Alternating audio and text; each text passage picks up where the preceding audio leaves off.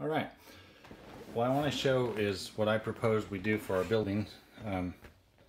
Apologize for the crude Lego construction, but it's the easiest way to illustrate what I'm trying to show, not to scale or anything like that.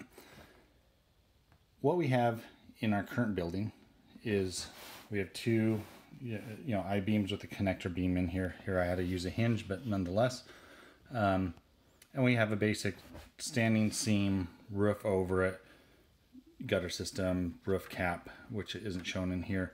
Fairly simple. Over the next 10 years or so, we'll be adding a lot of tanks, and we need to have easy access in and out of the brewery.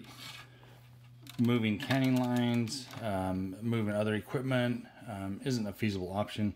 We need an easy in-out option. We need to be able to stage our tanks on the outside of the building and lower them simply into the building.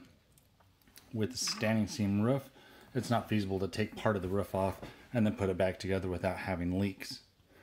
What I propose is instead we construct an opening into the building near the peak of the roof. We reinforce it with steel between the primary spans, keeping the weight down as minimal as possible, and we build up a flange as seen here in the yellow, with the opening that's at least a 10 foot by 10 foot diameter. 12 by 12 better, 14 by 14 better. A reasonable size opening, but not excessive. Then what I propose is, based on this, we build another roof that fits over that raised lip. So essentially another roof that just fits over it. We can have a little roof overhang here, so any moisture coming in here will hit the peak of the crest of the roof and drain off to the other side. We can have flanges built up into here. All this can be waterproofed.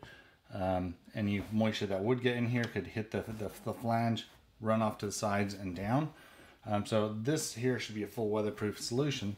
And this, just by slipping over it, should prevent, with enough of a flange here, should be able to be fixed. This here, would we put an eye bolt or a 2 or 3 or 4 in there, so that with our crane sitting out here, we can just come along, we can lift the roof off, set it off to the side, raise and lower our tanks through the hole, come back, lift this up, put it over it.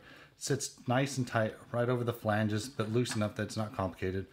We can put some retaining bolts or pins through it, and from the street view, it just looks like a portion of raised roof over it. If we had to, we could do